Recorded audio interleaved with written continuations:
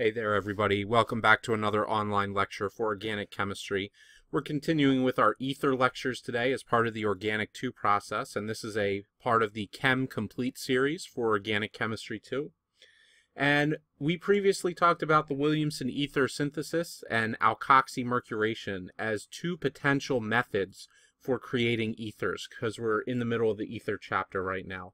And so we're going to look at really the one and only reaction that ethers undergo, and that is that ethers, we can undergo acidic cleavage when we deal with ethers. Okay. So when we deal with acidic cleavage of ethers, we're going to have, and I'm going to use a somewhat simple example here to start with, we're going to have a strong acid, and it has to be a very strong acid. Usually it's one of the halides. HCl is actually usually considered to be too weak for ether cleavage. You need HBr or HI in order to do this. So we'll go ahead, we'll use HBr as the general example here. And what's going to happen is the ether is going to act as a base because we have a strong acid present. It'll grab the acidic proton and we will remove the bromine here. So as far as we're concerned, mechanistically speaking, we have protonated the oxygen involved in the ether.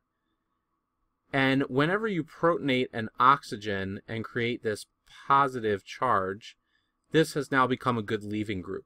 Now, this might be a little bit peculiar to you because you're probably used to leaving groups just like we have here, a halogen that leaves from some other group it's attached to, or maybe a tosylate.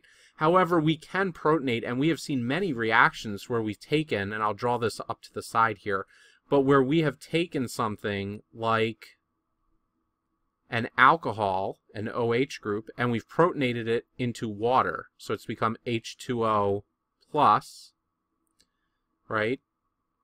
Sorry, that extra set wouldn't be there. And then the water leaves. So when it leaves, we get H2O, and it basically is going from a positively charged state to a neutral state once it leaves. So protonated oxygens, when they have this plus charge, very good leaving groups. Now, again, we're talking about a cleavage here, so what's going to happen is we're going to split apart this molecule at the oxygen. Now, I have the bromine left in solution. Bromine makes an excellent nucleophile. It doesn't make a particularly strong base, and I just wanted to bring this up because a lot of students have a tendency to say, oh, here's Br minus, so what are we going to do? And they say, well, Br minus, they say one of two things. It's either going to come and grab this proton here. Well, if it did that, that's going to return the ether to us, so that didn't do us any good, okay? But on top of that, it's important to realize that this is a much better nucleophile than it is a base. Now, why is it such a poor base? Because if I look at HBr, Br minus is its conjugate, right? And the general rule is if I have a strong acid, it's going to have a weak conjugate. So this Br minus is not a particularly good base at all. So it's not going to remove acidic protons. The other thing that students have a tendency to do is they want to draw this Br going to the oxygen because there's a plus charge there, okay? And I understand this draw where you basically say, let's match the plus and the minus up together and we'll add this, bond to the oxygen here. This oxygen has 3 bonds and a lone pair as it is.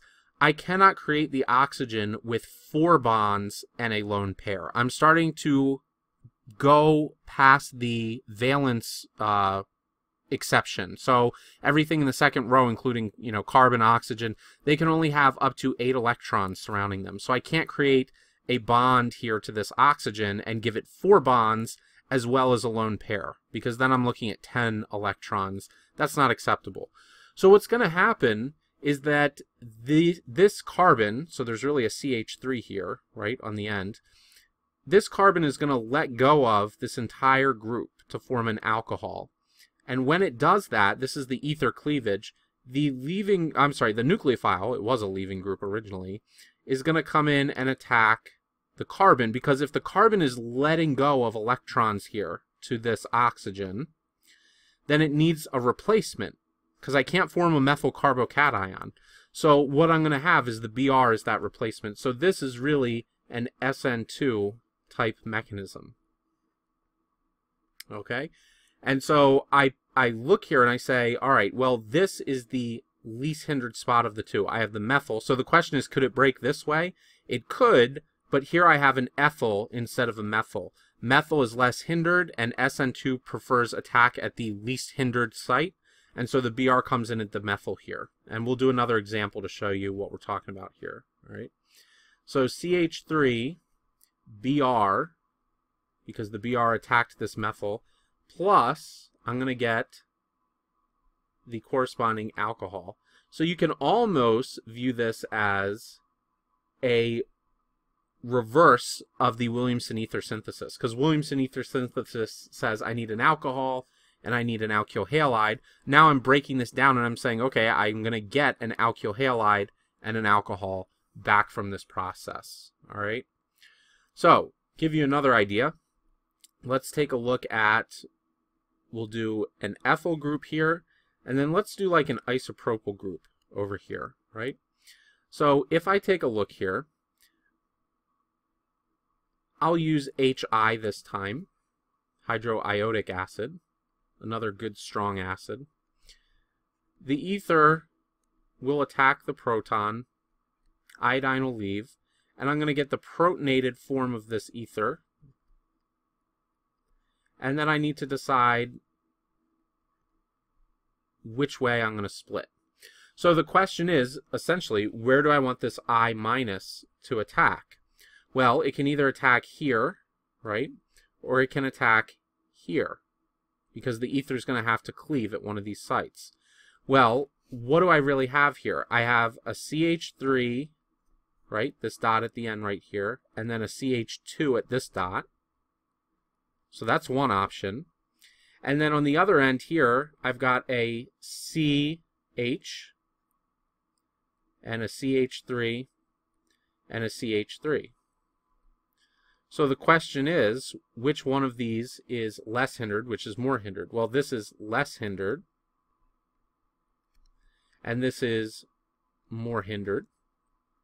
And so the attack, because it's happening at the same time of this iodine, is going to go to the less hindered position, because again, this is SN2 in nature, and it is going to cleave the alcohol away from where the nucleophile is coming in, because this alcohol is acting as a leaving group.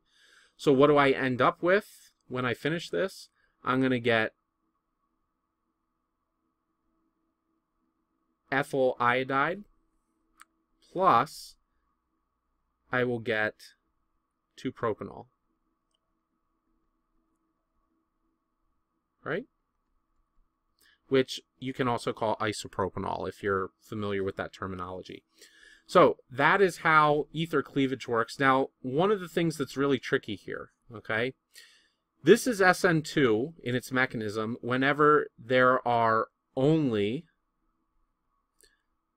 when there's methyls, primaries, and secondaries. And so what I'm saying is, for instance, this was a primary. The ethyl group here is primary.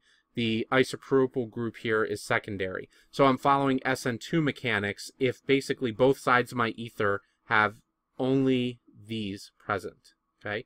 But if I have tertiaries, allylic, remember that's the double bond one space away, or benzylic, I am going to end up in an SN1 type of mechanism. Now, I say type here because a full SN1 leaves a carbocation behind. All right. We basically have partial positive buildup that can start occurring with some of this. So if you take a look, and it's, I don't want to argue that you can't necessarily have a carbocation with some of this, but the point is the attack site is going to be different when you're looking at this, right? So let's go ahead and take a look at that. So if I was interested in one where there was a, let's say, a tertiary present, right?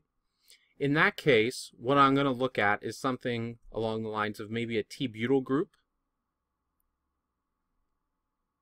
that's attached to this ether and we'll just say a methyl group like this, right?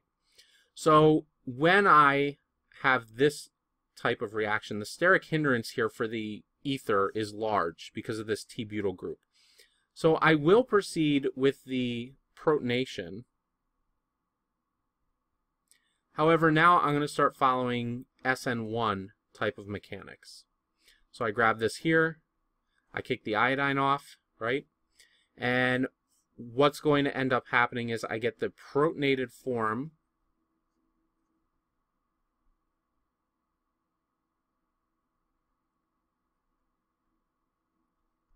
I'm just drawing that out as an explicit CH3. And so this group can leave. Okay.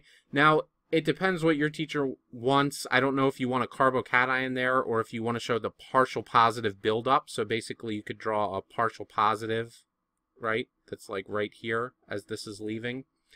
But we'll go ahead and we'll show a carbocation type of structure here. So as this leaves, I'm going to be left with a carbocation from that T-butyl group. And I have the I- that is present in solution.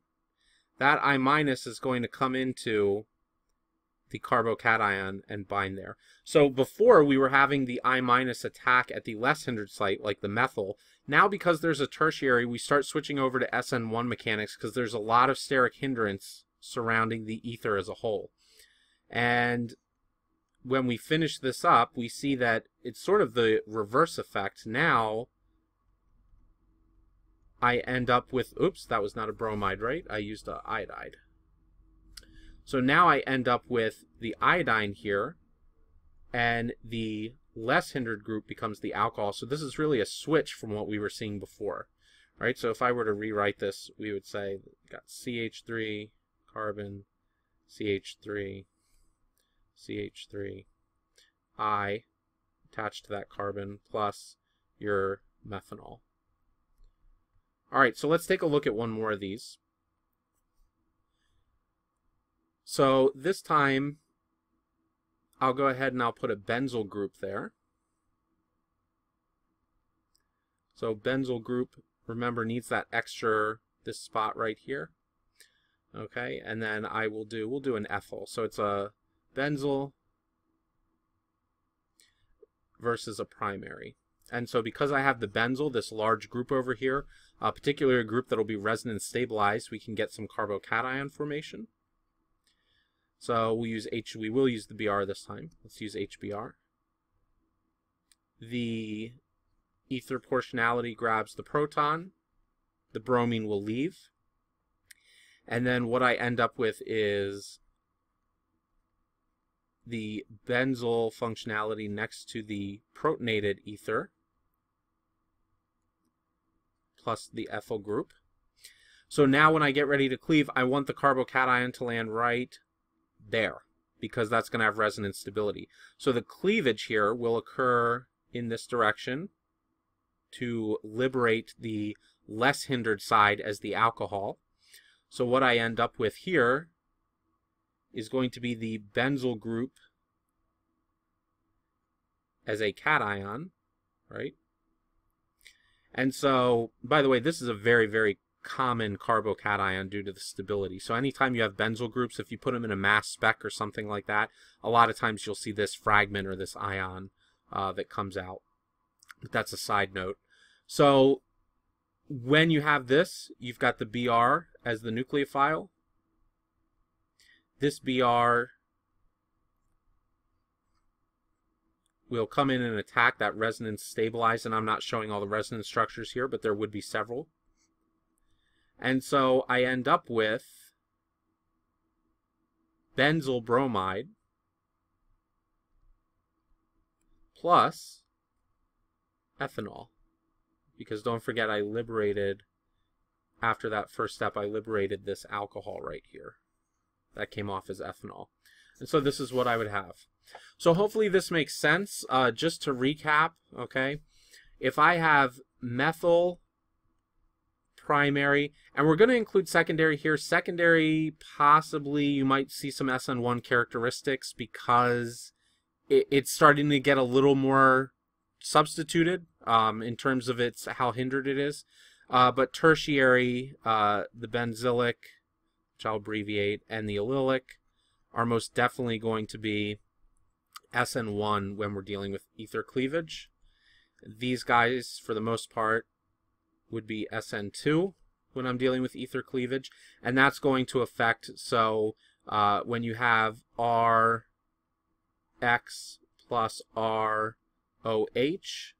right? In this case, the RX, this R portion is going to be the less hindered because it's SN2,